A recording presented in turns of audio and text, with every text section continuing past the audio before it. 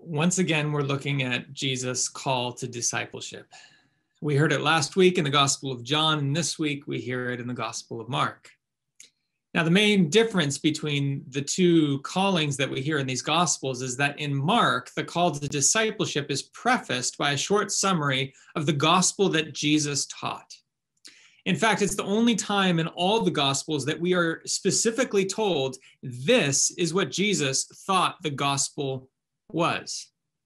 So discipleship, according to the Gospel of Mark, flows from the reality of the gospel. It's not human will or effort or resolve, but the good news about God. So what we're going to do this morning is quite simply just look at Jesus' understanding of the gospel. And then we're going to look at the type of discipleship that flows from the gospel. And we're just going to make 3 observations about each of those things. So the first is the good news according to Jesus. 3 observations. First is that the gospel is a fact. Yes, the gospel is a person, Jesus of Nazareth, and it is also a fact, something that is happening in and around Jesus. Now, after John was arrested, we're told in verse 14, Jesus came into Galilee proclaiming the gospel of God and saying, the time is fulfilled and the kingdom of God is at hand. One of the interesting things here is that the gospel does not begin with a state of human emotion like fear or guilt or shame. It doesn't begin with a private spiritual conversion experience or the wise teaching of a wise sage or an abstract call to some sort of moral living. No, the gospel begins as a fact. It's already underway, says Jesus. It's taking place in him and around him at this very moment. God is doing something right here and right now in this very person. The kingdom of God is at hand. Jesus tells us that it's a fact of history that has formative significance for the whole of history. There's 2 different words in Greek for time, chronos and kainos, and Jesus uses the word kainos, which means appointed time, a moment in time that has significance, profound, shaping, formative significance for the all of time. It's kind of what U.S. historians speak of when they speak of certain epochs in the nation's history as having formative significance for what comes afterwards, like the Civil War, the 1960s, or 9/11. But here Jesus speaks of the beginning of his public ministry, proclaiming the gospel. It's as if he's saying, you want to know the meaning of time? You want to know the most important and formative and significant event in world history? Well, here it is. The kingdom of God is at hand. This time of yours is now being filled with the presence of the reign of God. So that's the first observation. The gospel is a fact. It's a reality quite separate from our opinion. And the second is that the gospel is God, or another way of putting it is God is the gospel. The time is fulfilled, says Jesus. The kingdom of God is at hand. And he says this is the gospel of God, meaning that the kingdom is not first and foremost a human social agenda or human ethical imperative. It is about the being and the action and the presence of God himself. The kingdom is what God is doing and speaking at any given moment in time. And it's important for us to remember who this God is. This God is the God who is the creator and the upholder and the redeemer of all that is. Jesus is not talking about one segment of the human person as if the kingdom of God is in the human soul alone. Jesus is not talking about one sector of human society, the kingdom of God in the church alone. Jesus is not talking about one strand of world history, the kingdom of God in Israel or America alone. Jesus is talking about the reign and the sovereignty and the rule and the good and gracious dominion of God over everything that is. God, who is the origin and the meaning and the goal of the universe, of the whole of human history, and of the whole human person. heart, mind, soul, strength. So first we learn that the gospel is a fact.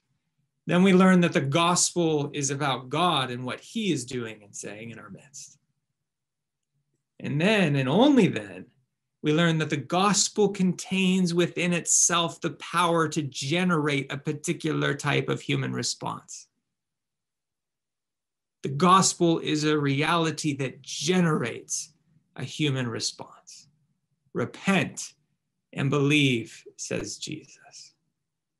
And those are two sides of the same coin. Repent being the kind of negative command and believe being the positive command. Repent, says Jesus, metanoia. Literally change your mind. Think differently about yourself, about God, about the world. Think differently about your neighbor and the purpose of life.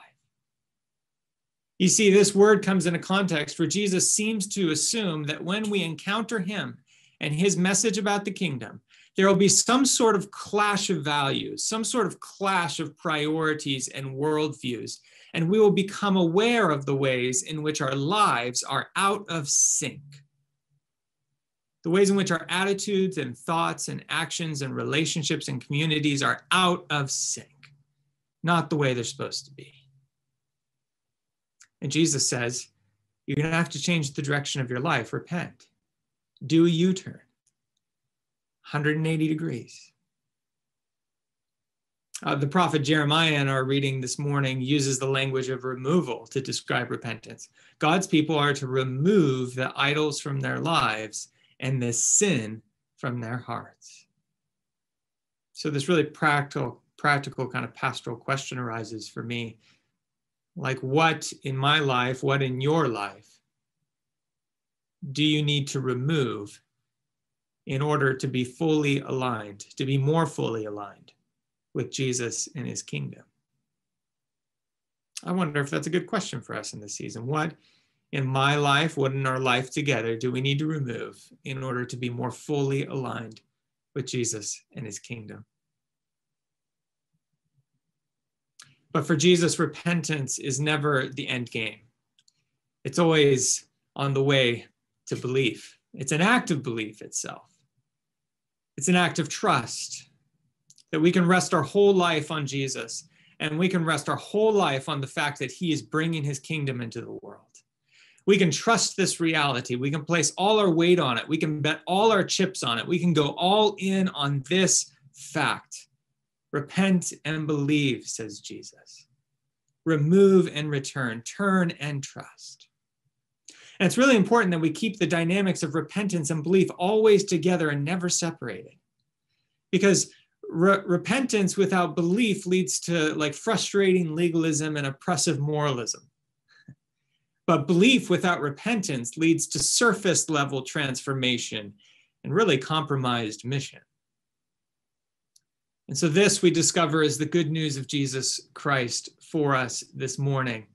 The gospel is a fact, quite apart from human opinion and effort. The gospel is about God, what he is doing and saying in our midst in this moment. And the gospel has the power to generate a human response of repentance and belief. And so the question I want to ask now is, what does discipleship look like in the wake of this gospel, in the wake of this good news according to Jesus Christ? And again, 3 observations. First, in discipleship, you simply never get past the gospel. To be a disciple is to constantly be beginning afresh at the beginning. We're told that Jesus first proclaims his gospel in Galilee, and that's a little geographical reference that has some significance later in the gospel. The disciples are called to follow Jesus right in Mark chapter 1, and then they are to identify with the disciples. We are to identify with the disciples and follow Jesus throughout his public ministry and death, culminating in the resurrection of Jesus from the dead. And then the interesting thing is that at the end of the gospel in Mark chapter 16, it ends with the angel of the Lord saying to the disciples, Jesus is not here at the tomb. He is risen indeed. go to Galilee, note the geographical reference, you will find him there. He is gone before you and will be waiting for you. Now, for the reader, what this does is that this encourages us to go back to the beginning of the gospel, which is starting with Jesus in Galilee, and to begin again from the beginning and follow the whole course of Jesus' life. And so I think one of the points that Mark is trying to make to us all the way at the end of the gospel is that how do you follow the risen Jesus? By going back to chapter 1. And once again, attending to the details of his earthly life and ministry. And I find this to be really practical and really encouraging. Like, no matter how seasoned you are as a disciple of Jesus, and we've got a lot of seasoned disciples in our church, you never get past the reality of the gospel. You never grow out of the simple truth of the gospel. Because growth in the Christian life is simply growing ever more in seeing that the gospel is true. It is reality. And I think this is wisdom for those times in our Christian journey where we feel stuck. I mean, I don't know about some of you, but there have been moments over the last year where I felt stuck. Maybe some of you feel like following Jesus was once so exciting and joyful, but now you find yourself apathetic or cynical or losing heart or not knowing what to do. So what do? We begin afresh at the beginning. Mark chapter 1, the beginning of the gospel of Jesus Christ. The kingdom of God is at hand. Let it fill your sails. So we learn first that in discipleship, we never get past the gospel. And second, we learn that in discipleship, there can be no separation between believing the gospel and following Jesus, between faith and obedience. I think this is why the call to discipleship that comes in verses 16 and following, comes directly on the heels of Jesus' proclamation of the gospel. In Jesus' view, the two come together, although in an irreversible sequence. To hear the gospel correctly is to discern within it a call to a decisive decision to follow Jesus. It seems that Mark wants us to see that God has made a total claim on us in Jesus.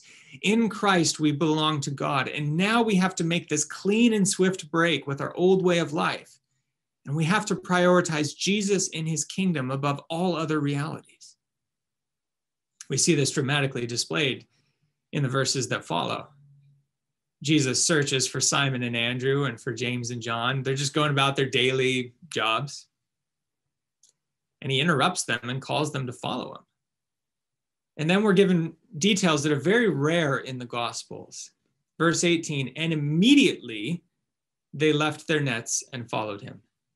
And then verse 20, and immediately he called them, and they left their father Zebedee in the boat with the hired servants, and they followed him.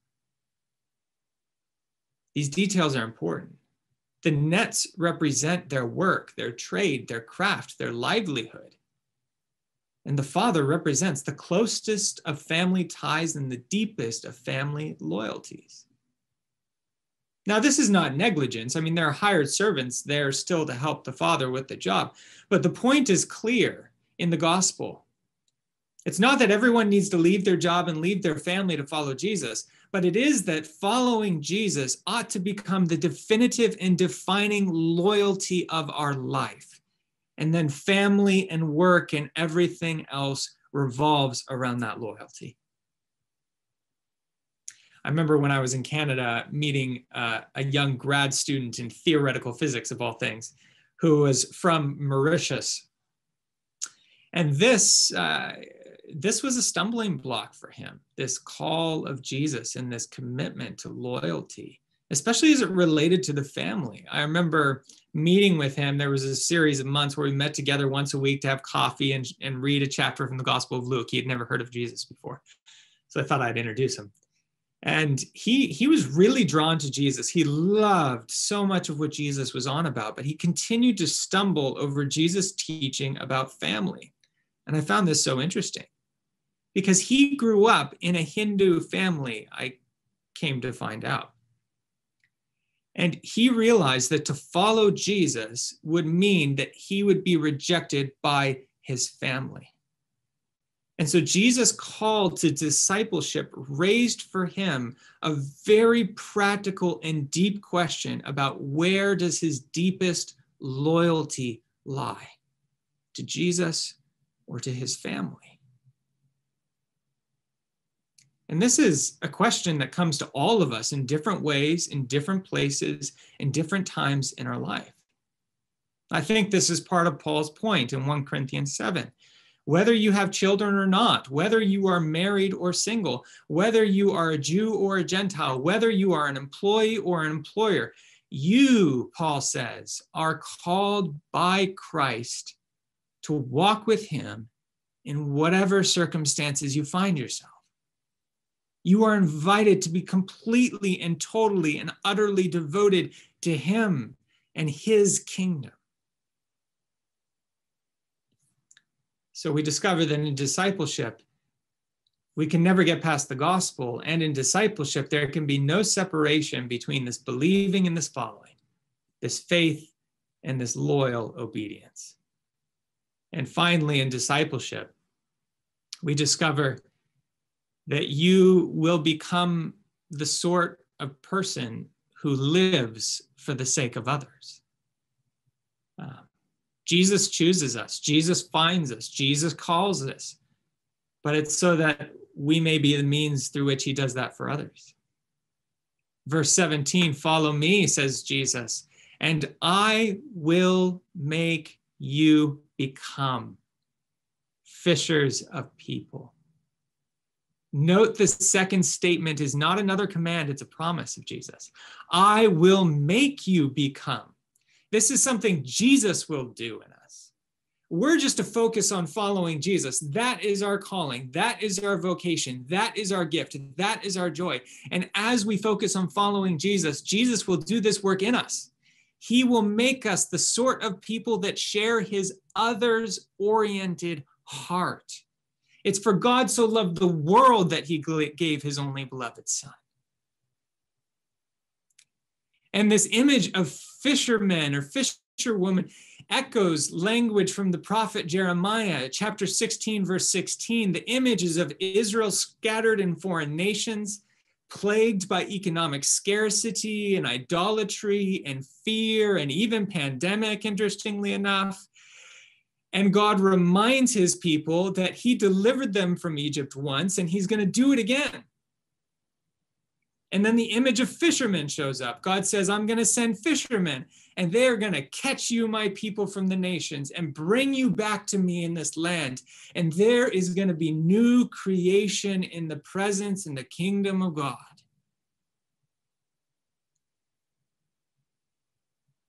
So the prayer for us is, Lord, in a season where so many feel isolated and disconnected and scattered, who do you want me to invite in? Who do you want me to welcome in? Who do you want me to seek and to find and to include and to cherish? See, like God's election of Abraham and Israel, so it is with followers of Jesus. I will bless you so that through you, all peoples and all nations in all places will be blessed. My brothers and sisters, this is the gospel of Jesus Christ. This is the call to discipleship. This is the joy of the Lord. And he who calls you to this, he's faithful. He will surely do what he says. And that is why after this message, we are going to sing a hymn of praise together. It's called the Te Deum. It's a hymn that dates all the way back to the 5th or 6th century, that the church has been singing for some 15 centuries of praising God for his goodness and his grace, recognizing the joy of getting to respond to the gospel of Jesus Christ. So, my brothers and sisters, would you join with us as we sing this hymn of praise together? In the name of the Father, and of the Son, and of the Holy Spirit. Amen.